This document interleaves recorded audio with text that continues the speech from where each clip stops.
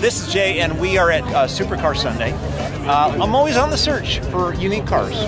You know, sometimes they're heavily modified, sometimes they're restored classics, but I have not seen one of these in a long time. So tell me about this car. This was a body off frame. It was restored for a gentleman that passed away before it was completed. And Pontiac Tommy, who was in Van Nuys, he got wind of it and ended up buying the car. And he'd come to Supercar Sunday every once in a while, maybe every 3 months or so.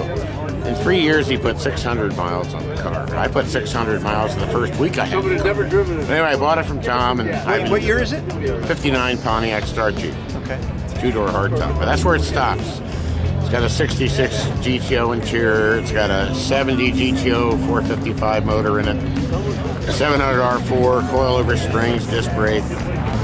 It's just a really nice drive. Everybody loves it, and so do I. Yeah. And do you remember when this car came out? Oh yeah.